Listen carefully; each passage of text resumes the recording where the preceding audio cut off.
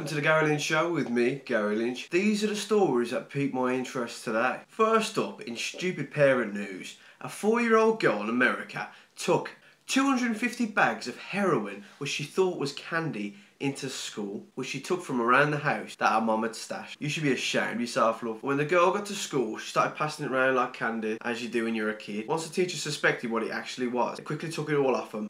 They called the police, got them down, investigated, got the woman arrested, and the kid taken to hospital as a precaution, but they were alright in the end. But the child's mother is never allowed to see her or her other 2 kids ever again. Crackhead. Next up, in Shanghai, what's the last thing you expect a bouncy castle to do? A massive bouncy castle in the town centre has flipped upside down with at least 30 kids inside, injuring about 12 of them and seriously injuring one little girl with a fractured head and a fractured eye socket.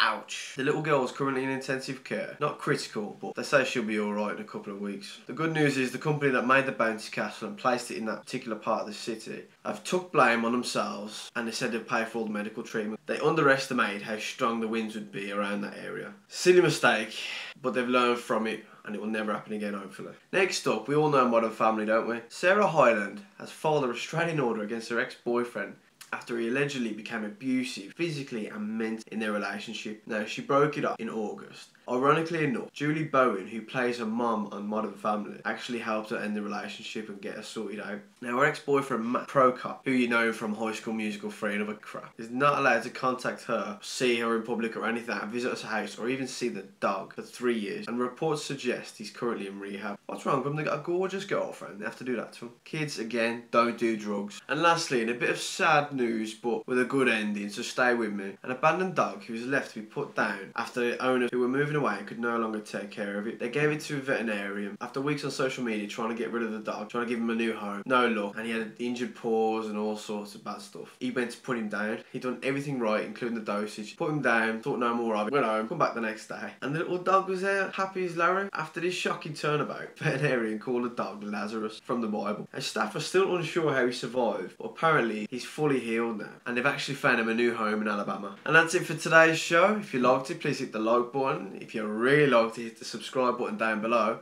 Don't forget to check out my previous videos. I appreciate the support, and I'll see you tomorrow.